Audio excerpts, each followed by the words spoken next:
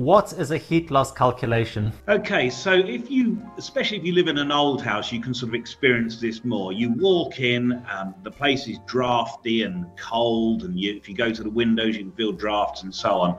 And essentially, what we have to do is try and estimate how much heat pours out of your building. There are lots of ways of doing it, but essentially what we do is we take the size of the room, so how big are the walls and the windows and the floor and the ceiling, and we then have to look at how well insulated it is. So if you think about a Victorian house, I'm sure many of your viewers have one of these with the vented wooden floor. You walk around on the floor's freezing cold, and because there's no insulation, of course, if you insulated that, the amount of heat that went through the floor would be less.